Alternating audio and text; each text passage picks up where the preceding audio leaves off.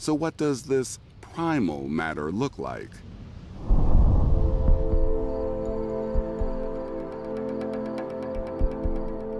This is the Brookhaven National Laboratory in Long Island, home to the Relativistic Heavy Ion Collider, or RHIC for short. Here, they recreate matter that filled the embryonic universe 1/1,000,000th of a second after the Big Bang.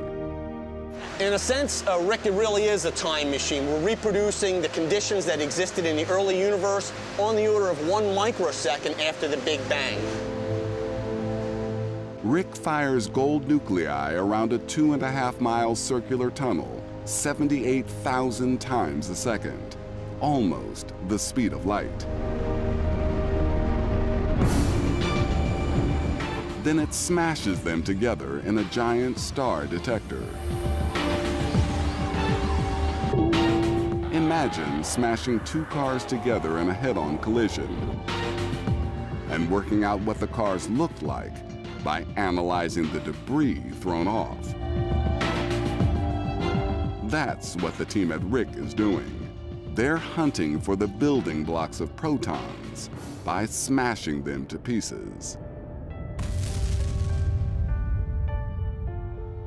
Each collision that you see here, you can see that they're different. Some collisions have more tracks coming out of them. The curved lines represent, in fact, they are the particles that come out of the collision.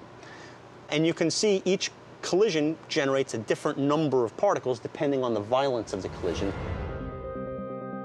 What Mike and his team see is a spray of the most fundamental particles of all, quarks. Quarks are normally bound inside protons and neutrons, but give quarks enough energy and they break free. We expected these quarks, once they're liberated from the protons and neutrons, not to interact much with each other, just to stream out into our detector. What we found was the most perfect fluid that was ever discovered, ever measured on the planet. So it actually flows much more easily than water does. This was absolutely surprising. And RHIC shows us that perfect fluid of elementary particles occurs at just 1/1,000,000th of a second into the Big Bang. But it doesn't last for long.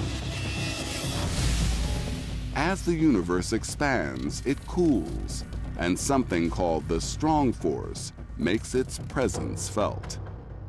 The most important characteristic of the strong force is the confinement of quarks inside protons and neutrons that we see as today.